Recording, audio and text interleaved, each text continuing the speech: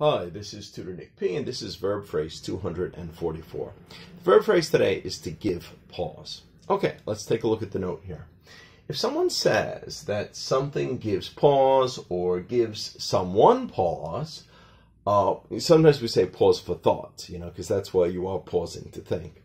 It means he or she should have reason to delay or reconsider or stop and think again.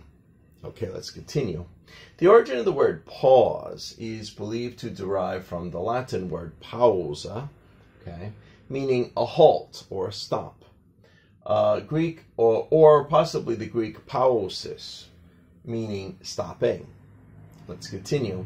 Seems to have appeared in English around the 1400s. This phrase may have been popularized due to Shakespeare from his play Hamlet. The phrase comes from Hamlet's soliloquy. Remember, soliloquy, that's when somebody is on stage by themselves and they have to talk so you know what the character is thinking. So they have a whole speech of what they're saying, because there's not a dialogue going on with other actors. This actor is by himself.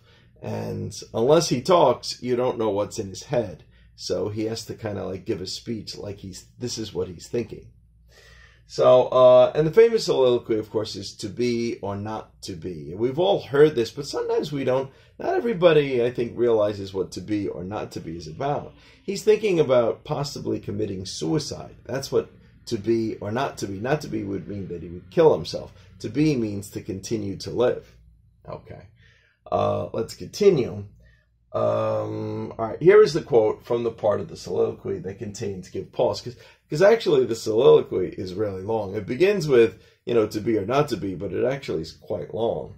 So we're skipping right to the part that's close to give pause. For that sleep of death, remember, he's thinking about committing suicide. For that sleep of death, what dreams may come when we have shuffled of this mortal coil. All right, he means when we get rid of our bodily skin, he's talking about entering the spiritual world. If you die, then your body is gone. You shuffle of it, you get out of your body. So what dreams may come when we shuffle of this mortal coil must give us pause. Meaning, well, maybe we should think twice about this. I don't really know where I'm going. I don't know if I should commit suicide. A little bit like that. That's kind of what he's saying here. That was part of the famous soliloquy. Okay, anyway, and we got 3 examples here of how we use it.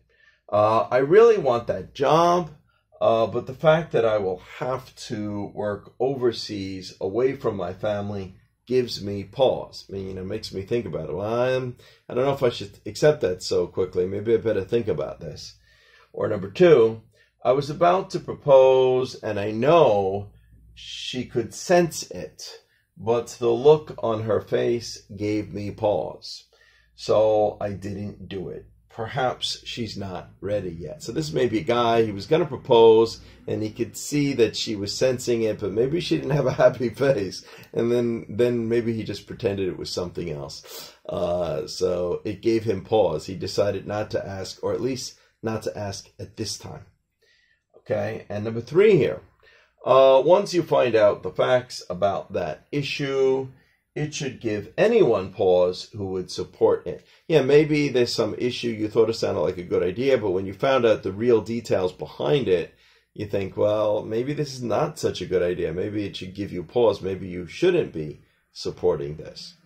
Okay, anyway, I hope you got it. I hope it's clear. I hope it's very informative. Thank you for your time. Bye-bye.